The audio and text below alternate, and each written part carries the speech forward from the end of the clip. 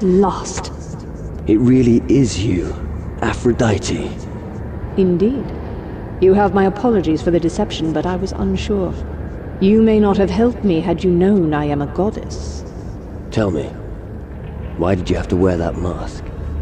I once attempted to help people who suffered in their misery. Zeus caught me and in his fury forced this mask upon me. Releasing Godfire to the humans freed me of the mask's curse. Will not Zeus replace the mask when you next meet? I think not. Now he has a better target for his attention. Me? That is so. You must prepare well. Zeus himself sees all there is with powerful eagle eyes.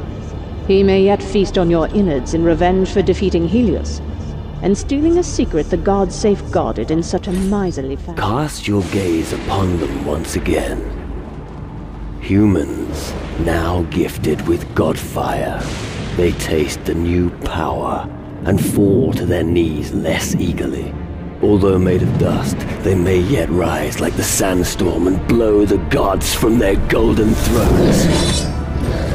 The sound of Zeus's rage roars around the temple, even now, a spectacle of light and sound designed to make me fearful. Let them come!